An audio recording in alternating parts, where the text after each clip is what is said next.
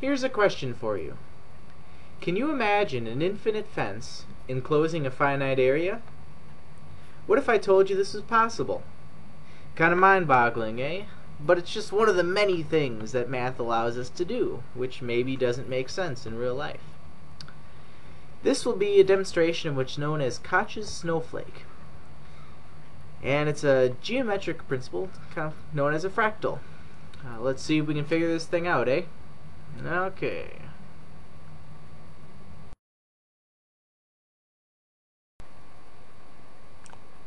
Here's how we create this thing.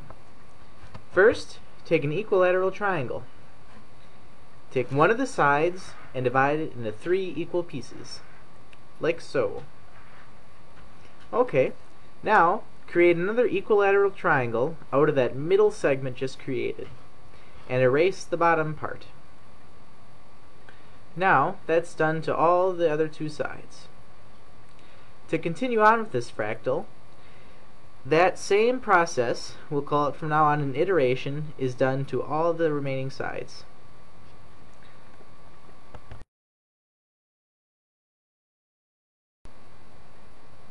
Here is something which demonstrates the principle. No matter how far you zoom in on one part of this, the process keeps continuing. As you can see, the side lengths of the little segments get smaller and smaller, but they always remain the same. This process continues on into infinity. Well, what can we see about this? The big question is, can we come up with some formulas to determine what the perimeter and what the area is at each level of iteration of this fractal? Well, I think we can.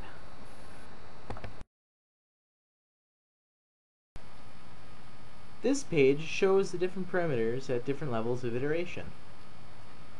Notice how, before we start, we have an equilateral triangle of side length of s.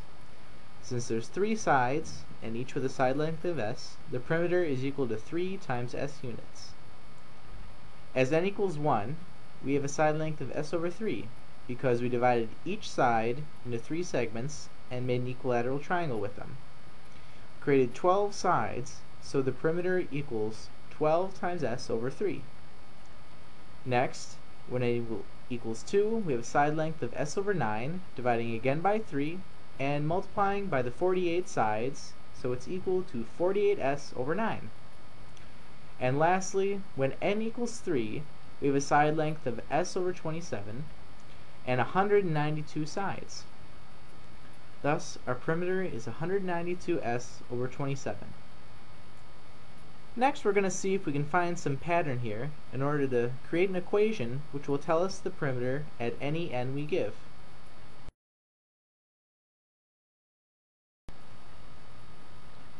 On this page, along the top, I've listed the shapes when n equals 0, 1, 2, and 3, and the perimeters we found in the last step. First, we'll factor 3 out of n equals 1, 2, and 3. Since there's a factor of 3 in the top and the bottom, we can create those fractions. The first one we'll just make into a fraction by putting it over a 1, so it looks like the others. Now we gotta see if we can find some pattern here. After a little bit of looking at this, the following pattern comes up. You can see in the top there's increasing powers of 4 beginning at 0, since there's a 1 which is equal to 4 to the 0th and the n equals 0. Along the bottom, starting at n equals 1, you can see progressing powers of 3, starting with n 3 to the 0th equals 1, then 3 to the 1 equals 3, and 3 squared equals 9. The first, 1 over 3, is 3 to the negative 1, and dividing by fraction multiplies by the reciprocal, so that's why there's 3s in the top. So, we come up with the following solution for the perimeter. The perimeter at the nth iteration of Koch's snowflake is equal to 4 to the nth times s, all over 3 to the n minus 1 power.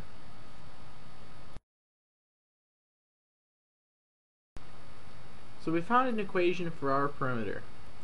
The question remains, what happens as n gets closer to infinity? This isn't too bad of a limit to do by ourselves, but I took the liberty putting it into TI Interactive. having the computer do it for me. And it turns out that it gets closer and closer to infinity. This proves that the perimeter of Koch's snowflake goes to infinity as n increases. What about that area we were talking about?